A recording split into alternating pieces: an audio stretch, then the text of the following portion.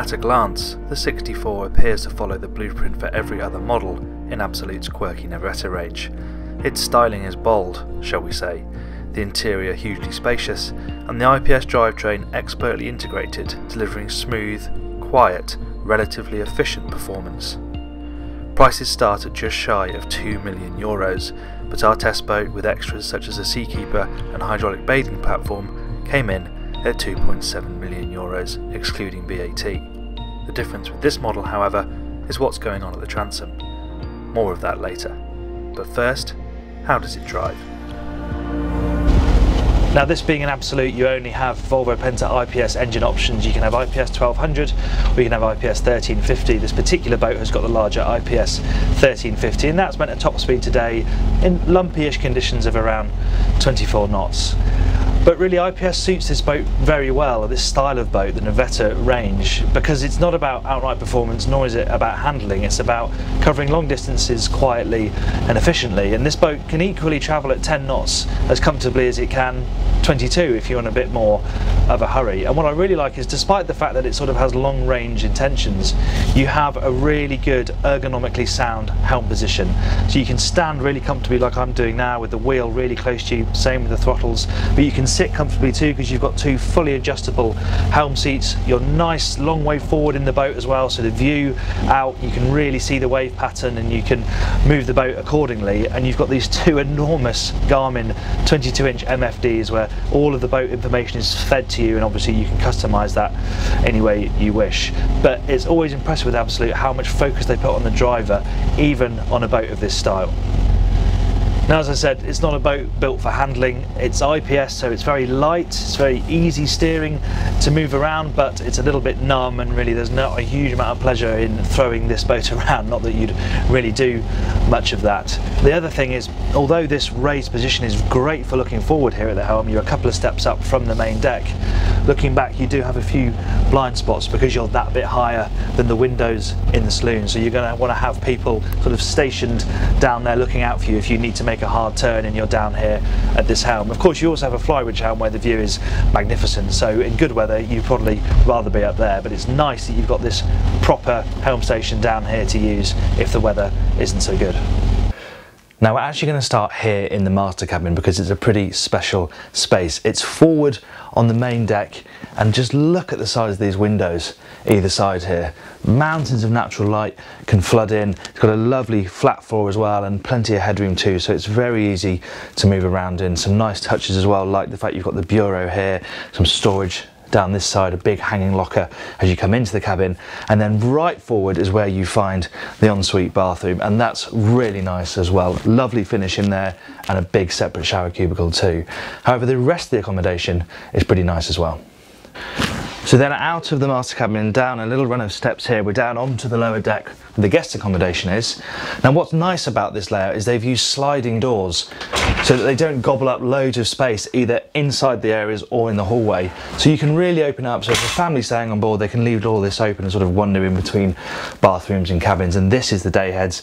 But it's also en suite to this twin here on the starboard side, and then you have a pretty special VIP cabin aft as well. I should think guests will be very happy in here.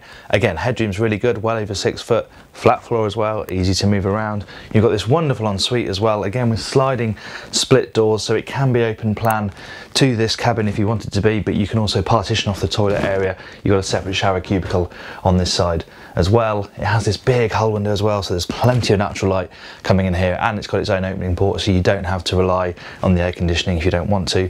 It's even got a walk-in wardrobe with hanging storage and a safe. And then forward there's a void, obviously, because you've got the master cabin slightly raised up here. There's a void underneath it, but that space has not gone to waste because they have created a very useful utility space down here. It's where the washer dryer is. There's loads of extra storage as well, shelving down here, bit of cupboard storage down here, and inside this cupboard you've got bespoke storage for a Dyson vacuum cleaner, though it is €1,000 option, which is a bit cheeky. And then through here, it's not lit, but there's even more storage. So that goes right forward. You can actually see the bow thruster from here, but again, it's all shelved off, so you can just use it for storing kit. Really useful extra space. Now we'll head back onto the main deck in a minute, but this little area here is quite important because it's where you have all of the boat's electronic functions. It's where you see the batteries, it's where you see shore power connection, generator, and it's all the manual switching for all of the boat systems as well. So if you have to override the digital system, which we'll look at in a second, it's all here, very easy to access. You also have a wine fridge in this spot too. So Absolute are big fans of an aft galley layout, and this Navetta 64 is no different. The galley is there towards the aft end of the saloon, so it connects really easily with the cockpit. It also has a window that goes up and down electrically, so you can open it up even more, create a bit of a bar area between the two spaces. And that means that inside, your lounging area is here, sort of amidships. And it's a really sociable space. It's not just sort of two opposing benches like a dentist waiting room. They've got this nice L-shaped sofa here around this coffee table, a €5,000 extra in itself, and then this nice comfortable armchair here as well. And this is where you get the benefit of these huge windows, which as an addition have electric blinds, so they're just one touch, hit a button and the blinds come down, and you can adjust their angle as well, which is quite nice. The other thing to point out is we haven't got the air conditioning on today, it's a warm day, but because you've got the big side door at the helm, you've got an electric window, a big electric window on this side, and you can obviously open the cockpit doors. You do get a nice flow of breeze through here, so you don't always have to rely on the air conditioning unless it's really warm. A closer look at the galley then. The first thing is this glass panel here. You can drop that if you want. Just one touch button, again, that sinks down. You've got marble tops here. You can have chrome, but this boat's got marble, which is a nice addition. And nice to see a proper handhold inset in this bar as well. You've also got a 4-burner induction hob, combi oven down here, and full-size domestic fridge freezer and bespoke storage for the boat's crockery and glassware on this side. Couple of steps here to the helm station. I really like this L-shaped seating area here, so 2 more people can join those and these seats if you're making passage in bad weather. And then what's really nice is this boat's digital management system. You have everything here at your fingertips, from the tank levels to the bilges. You've got all of the boat's sensors here as well, so you can see if any alarms are going off. You control all the boat's lights from here, navigation lights, and there's an all-off option as well, so if you just want to turn the boat off and go, you have one button to press, which is quite nice. And you also have control of the air conditioning from up here too. Now this open bulwark look is quite new for the Navetta range, but it's a nice effect, especially from here in the cockpit, where it means you can still see the water if you're sitting down. They haven't forgotten the practical stuff though. You've got really nice mooring gear here, really chunky, good multi-directional fair leads. You've also got a winch so you can tighten the lines more easily. And on both sides, you've got opening boarding gates, well, half boarding gates, so that if you're side to, you can get on and off more easily and don't always have to go down onto the bathing platform. Obviously this space is great, really nice spacious area this, and this is where you see this connection here with this bar area between this area and the galley. But one feature I really like here is this. Now it's not unusual to have controls for the boat back here, certainly for boats that are based in the Mediterranean. You have got your joystick and you've also got bow and stern thruster controls here, but absolutely we've even fitted a mini Garmin screen here with a camera on it, so you have a really good view forward. You can see what's in front of you if you're controlling the boat from back here. You also have dedicated storage for the boat hook. The flybridge is a really good size on the Navetta 64. I really like this area here at the stern. They look like they're fixed, but they're not. They're modular, they're weighted down though, so they're not going to move around too much at sea, but it means you can configure these seats however you want them. There's also a shade that can pop out from here and give you a little bit of shade there if it's a really sunny day. And the central bit, again, nice big seating area with enough space around the outside to put some freestanding chairs.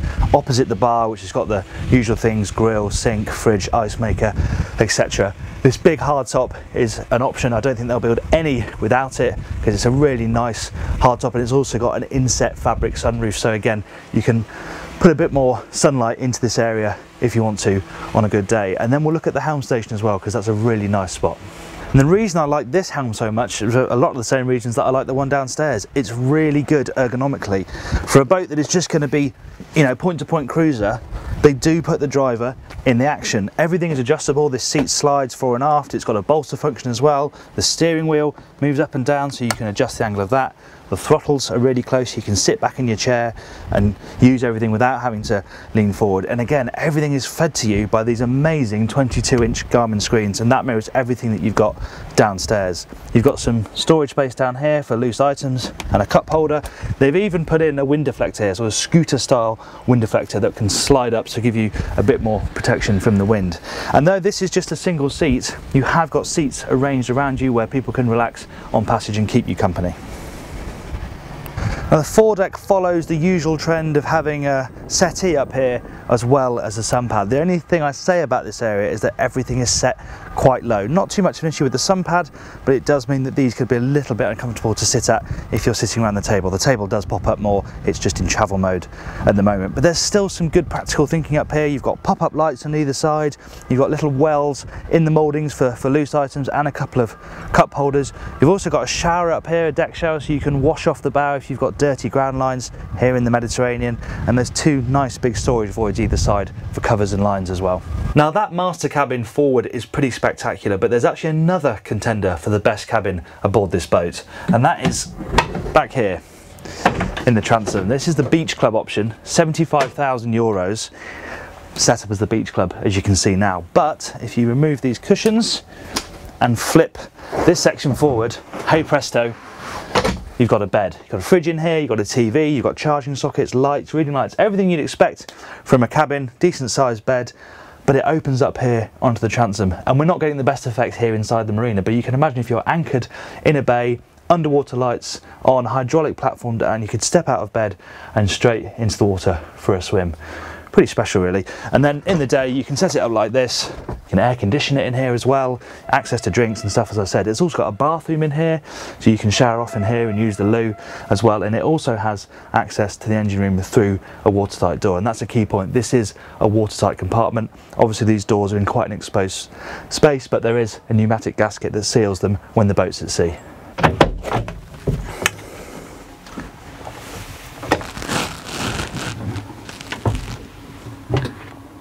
Now this is the easiest way to gain access to this engine room, though there is another access point which is through a big hatch in the cockpit. There's a ladder down there so you can drop quickly down between the engines in an emergency if you need to make a quick check.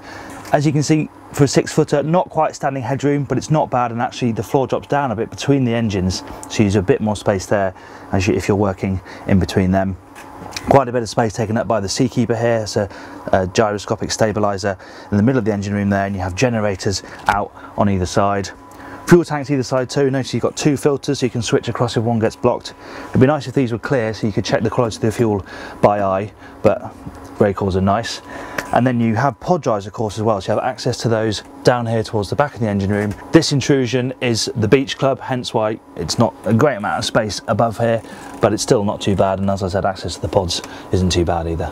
Now if you don't have the Beach Club, you just get storage down there in the transom, but even if you do, you still get a crew cabin, and a pretty decent one. Access is via this full height door here. You have a staircase that leads down into it. Headroom's pretty good when you're down there as well. You get a berth and a separate bathroom. Thank you very much for watching our review of the Absolute Navetta 64. If you enjoyed it, please do click the like button, subscribe and hit the bell icon so you get a notification every time we upload a new video. I'll see you on the next one.